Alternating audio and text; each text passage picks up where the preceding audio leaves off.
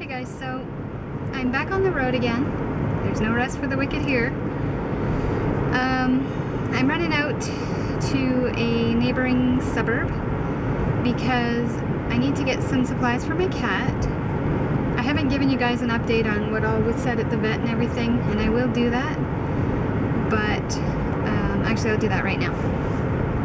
So I took her to the vet on Saturday, as I said, and she was really weak, and he showed me right away just how dehydrated she was. She was really quite severely dehydrated. He kind of pulled her eyelids down, like her under eye thing down and her upper one up, and he showed me just how sunk in her eyes were. So he wanted to do blood work. He wanted to do sub-Q fluids. He wanted to give her pills to stimulate her appetite. He mentioned, oh, and he wanted to test her thyroid and her urine as well. So we did all that. And he mentioned that we could do like, oh shoot. I can't think of it. I've got such a terrible brain today. Dialysis. Because she's got kidney disease, the option is we could always do dialysis, and no, we're not doing dialysis. We're an 18-year-old kitty cat. And the other thing he mentioned was, rather than the sub-Q fluids, what would work better would be if I left her with him and he could do IV fluids. And that sounds great and all, but unfortunately cost does come into play with all of this, and I just don't feel comfortable leaving her with him so that they can do whatever they want and just charge you. So we didn't do that, but he did do the sub-Q fluids that day, gave her the pills, took blood work, all that, and then he gave me fluids, like a fluid pack to do the next day at home. And I have done fluids before on an animal. I had to do it on my rabbit, so I had an idea, and he also just kind of refreshed my memory and showed me how to do it. So we did that on Sunday, and then Monday was a holiday, and Tuesday I had to go back to work, so she didn't have fluids Monday or Tuesday, and by Tuesday night she was again very weak and not eating. So it wasn't good, so I knew that she wasn't eating because I went home at lunch. So on my way home from work that night, I decided to pick up some more fluids and some more of their vet-approved food, which also is extremely expensive. It's like a third the size of my regular cans that I've been giving her, and it was more money than the large can that I've been giving her. So that would add up as well. So I've been trying to get her to eat that. She'd eat a little bit here and there, but not really anything. So I've been pretty nervous, kind of, because, like I say, it's been one day she's been okay, and then the next day not so good and not eating at all. So I put a post on the cat site, which I'm a member of, and just kind of asked for guidance and, you know, wisdom as far as, because I know there's a lot of people there that have gone through this and are going through this, and I got a lot of help there, a lot of support anyway, and that's a lot of help.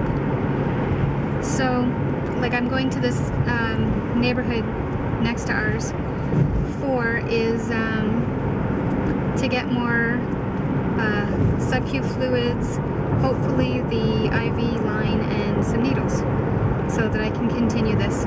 It's a lot cheaper to do it this way than it is to go and get it from the vet. One package of 1,000 milliliters with the line and the needles, they charge $35 plus tax. And the fluids themselves, here where I'm getting them, are going to be $2 and something. The lines are $2 and something, and then the needles are going to be like 14 cents each. So it'll save a lot of money and help so that we can continue to do this for her. And I was kind of getting really depressed and worked up about the whole thing. And I wasn't sure how Kitty would do putting a needle through her skin and putting fluids under her skin. But bless her heart, she is really doing quite well with it. She doesn't want to be there for it, but you know, I can kind of push her back down and just gently. I mean, I'm not being rough with her, but just hold her down a little bit and get her to stay. And by the end of doing it last night, because now I have to do it every other night, I did it 2 nights in a row. I'm not sure what 2 nights now, it's been a little bit of a blur. Did it 2 nights in a row, and then now I have to do it every other night. So we did it last night, and by the end of it, she was purring. So, sweet little girl.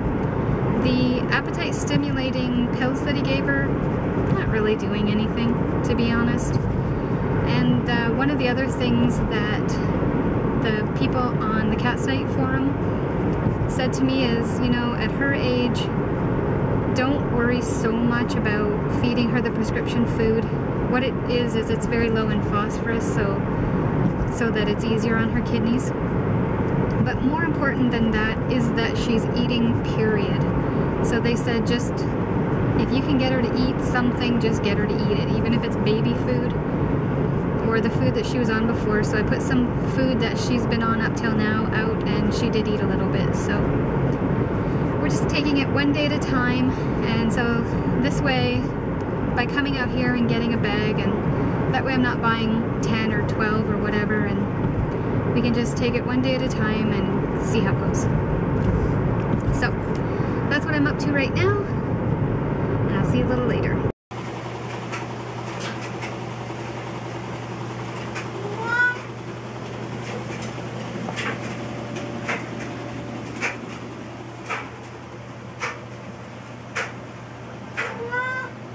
Go ahead.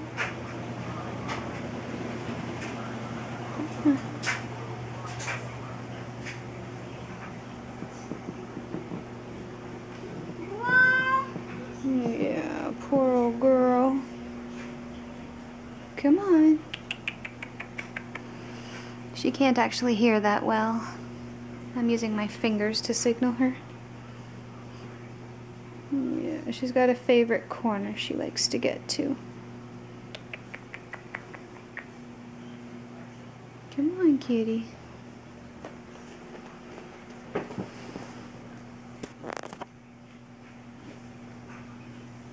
Hi, girl.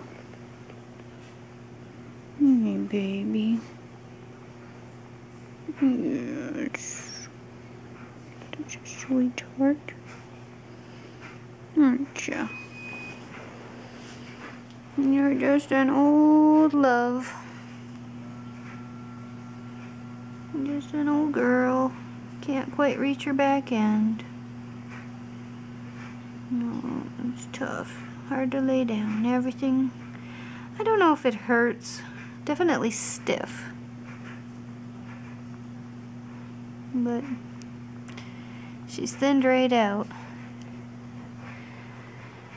She's only 6 pounds, just over 6 pounds.